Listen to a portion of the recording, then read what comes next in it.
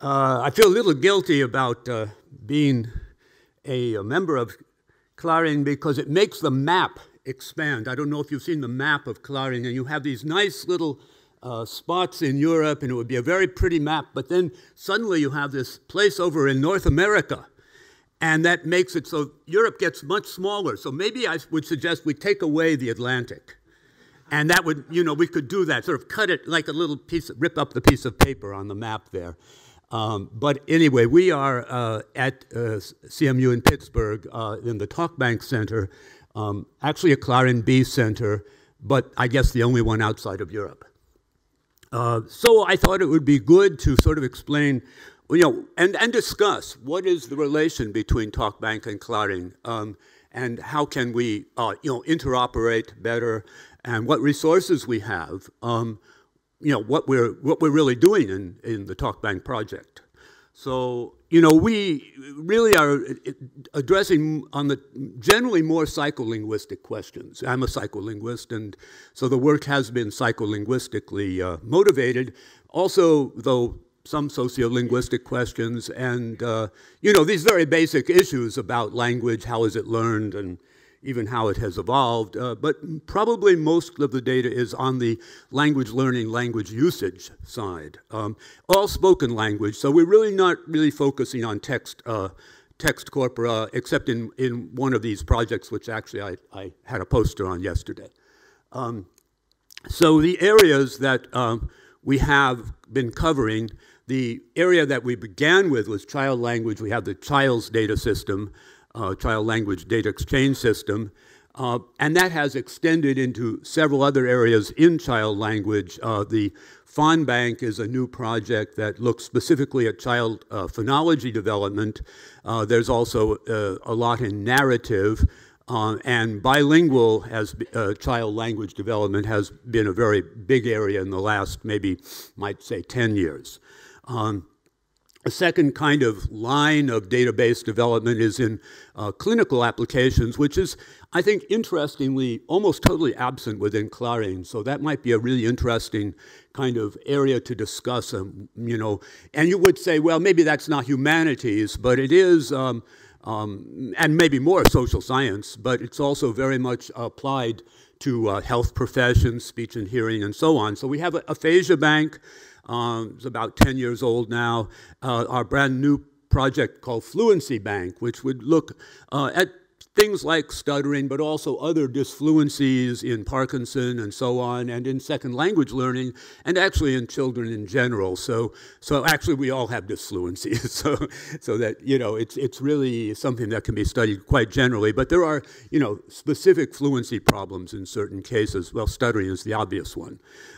Dementia is sort of under-resourced right now, but we probably will be doing more in that area, and a rather large growing database in traumatic brain injury. So all these are different clinical issues are related.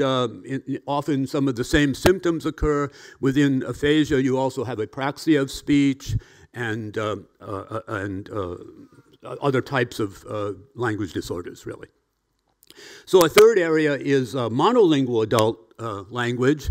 Here, CA Bank, a lot in conversation analysis.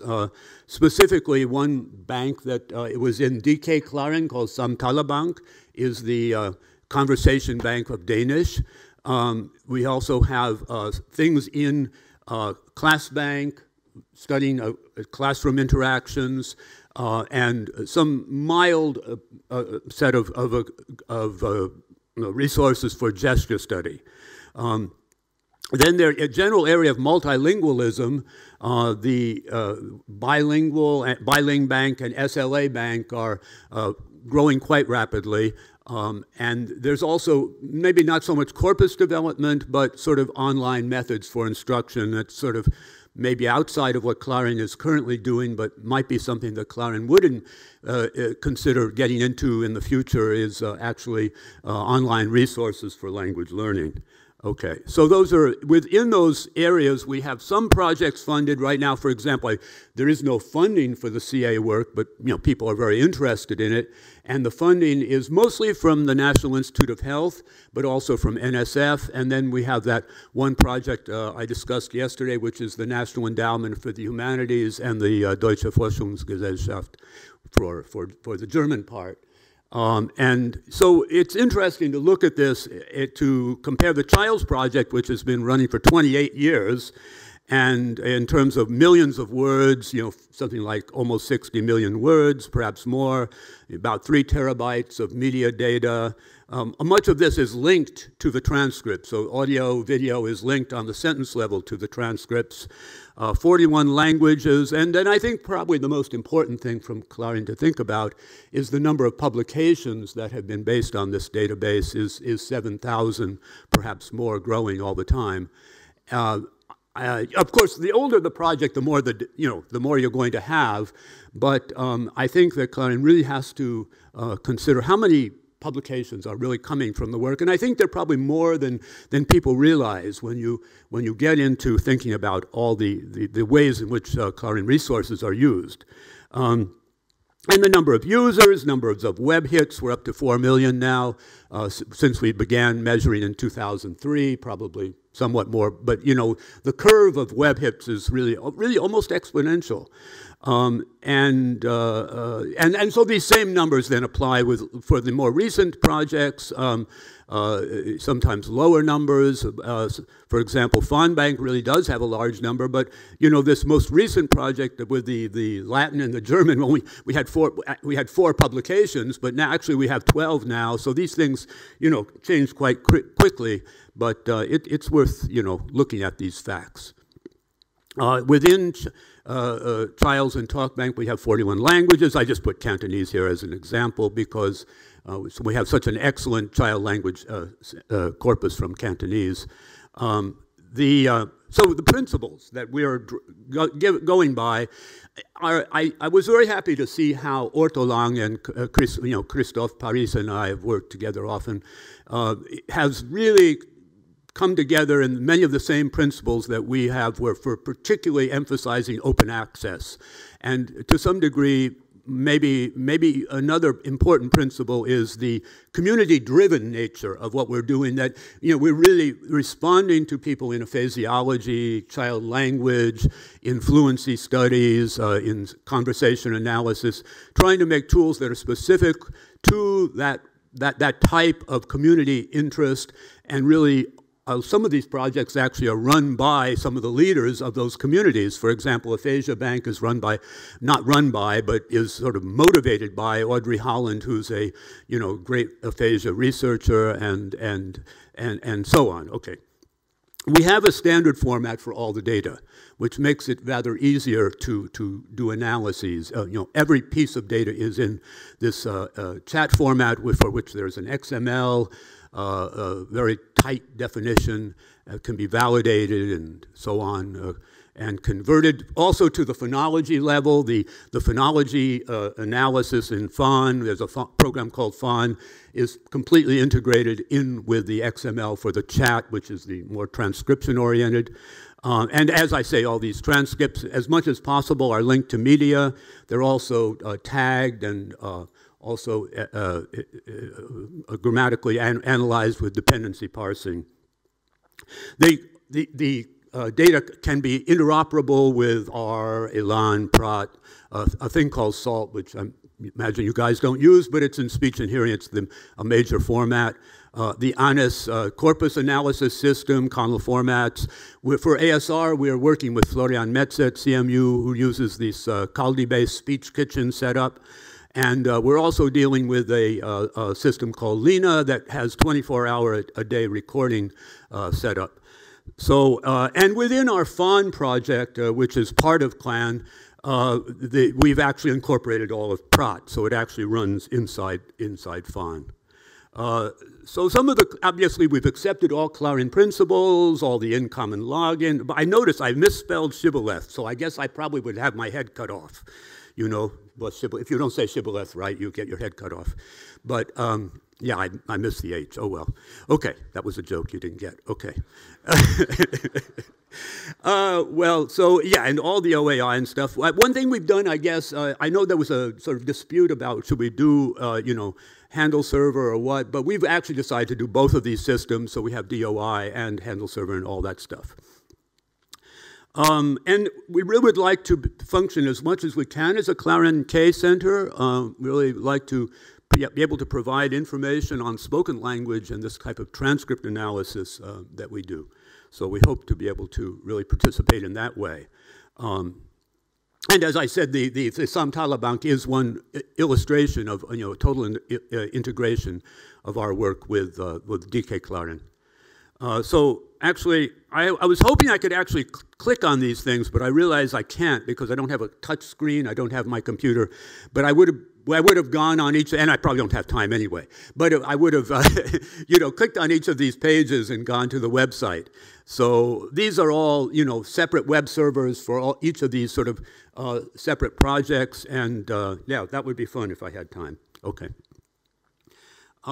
Maybe discuss some of our major methods that people use, and, you know, as you say, 7,000 articles. I mean, they're not all based on, you know, many of them are really very much count-based, almost corpus analysis, but other methods are in there too. So within corpus analysis, you know, just the basic tools, but they're rather finely developed for the purposes of child language, second language learning researches. We actually would like to wrap some of these things as web services. You can run them on a web page along with a corpus, but I think we'd like to wrap them up a little bit better. So that would be a nice thing to consider. This Lena to chat conversion. So the Lena is, I don't know if any of you are familiar with Deb Roy's, you know, 24-hour-a-day video of his child's development. And I think the only thing that's really published was the development of the word water, which is really quite interesting. But this is a really big sort of new wave in child language, but not just child language, some various other systems where, you know, you can really now, even with a USB stick, record, you know, 6 days of audio. And, you know, the quality is not maybe absolutely perfect, but really not bad. And now the question is, you know, what do we do with all this audio? So some of it, we have privacy concerns with some of it, but this is, you know, so this is the Home Bank project.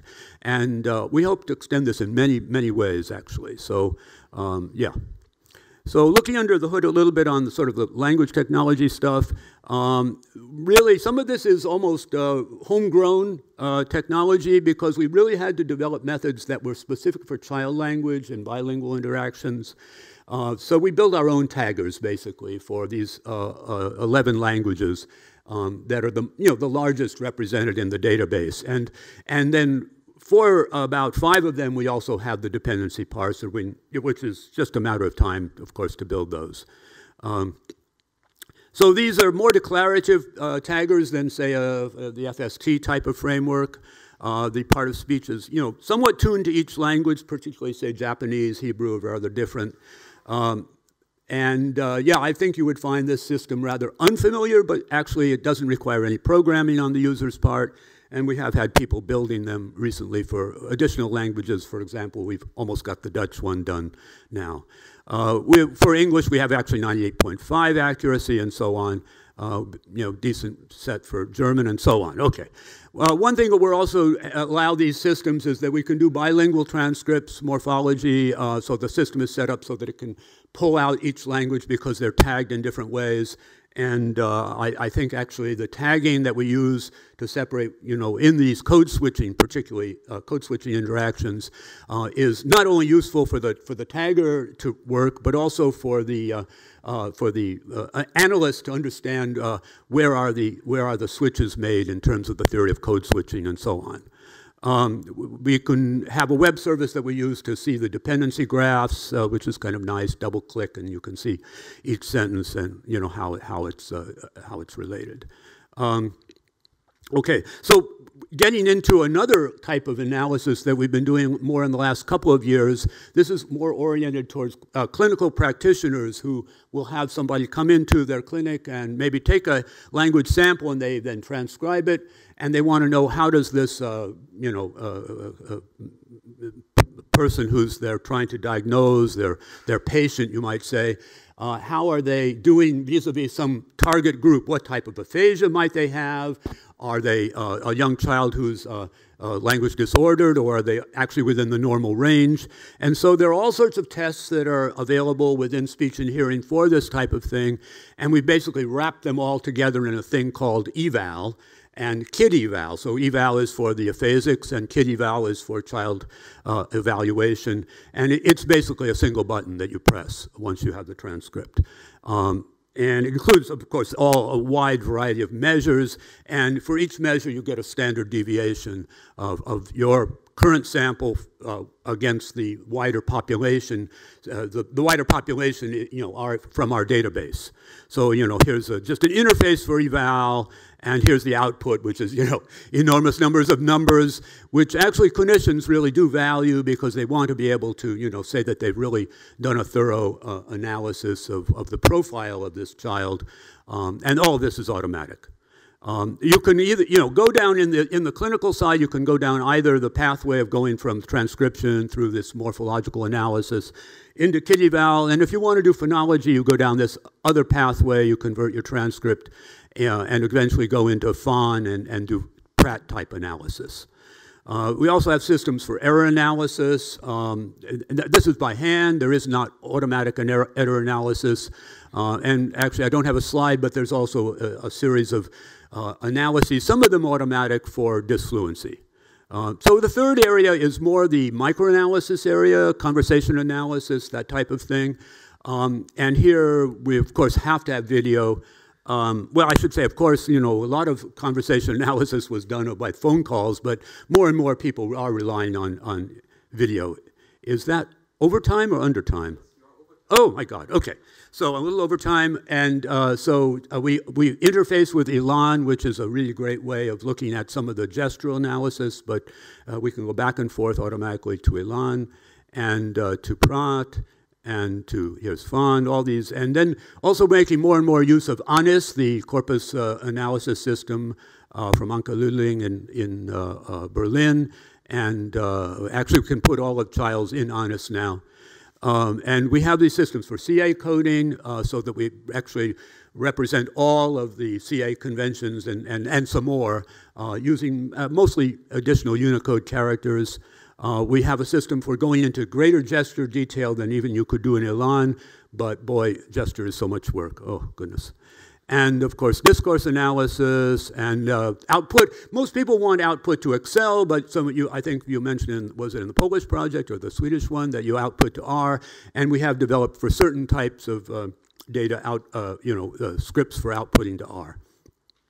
One system we've had developed, and we actually reported it once upon a time at LREC, and people never used, was a thing called collaborative commentary, but we're now resurrecting this because it turns out people really finally have realized that they need this, which is essentially blogging on corpora, and mostly oriented towards teachers using it with their students. Okay, so what messages for CLARIN? I think the importance of open access is probably the most important message. I am a fan of uniform transcription format. I'm sure there's lots of disagreement on that issue.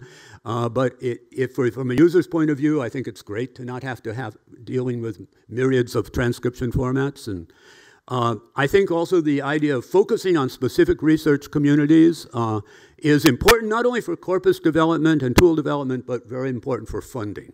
So, so maybe capitalize funding, right? So my conclusions are we need to, of course, always expand TalkBank. I would hope that CLARIN could make wider use of TalkBank methods and that we could make more use of CLARIN and we could promote more TalkBank CLARIN integration. Okay, thank you. Sorry I went over. Yeah, okay.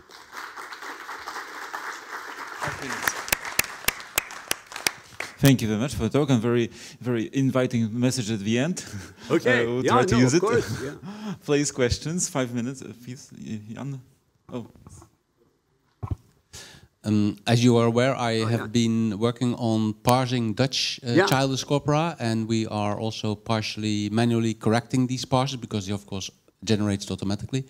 Now, the important thing of parsing these things is that it allows you to search much better in the data. But do you have already facilities to search in tree banks? Or can we? Sure. Yeah. I mean, as soon as they're in ANIS, this is, of course, exactly what they're doing. That. Yeah. Well, I mean, we haven't really, because we can search even with our tools. To be honest, I mean, sometimes you adopt other tools just to show you're a good colleague and what do you play? A player, a good player along with other people. I'm sure there's an English word, I can't find it, but no, I think there's no problem searching. Okay. We have lots of programs for that, and they run over a huge amount of data. So we use some tools. One tool from Groningen and one tool made by Leuven. Yeah, and I guess the thing would be if the tool were actually adapted to our format, that would be optimal. But some of our tools, we would have to look. But I don't think tools for searching are a problem at all. Okay. Yeah. Thank you. I mean, I know they're not because people are using them all the time. It's just a huge thing. Yeah. More question? Yes. I was wondering, you were mentioning the database for aphasia and dementia. Yeah. And also mentioning that everything is open access. Yeah. But that means... Well, I'm sorry. So aphasia is the one area that does have a password. Ah, yeah. Okay.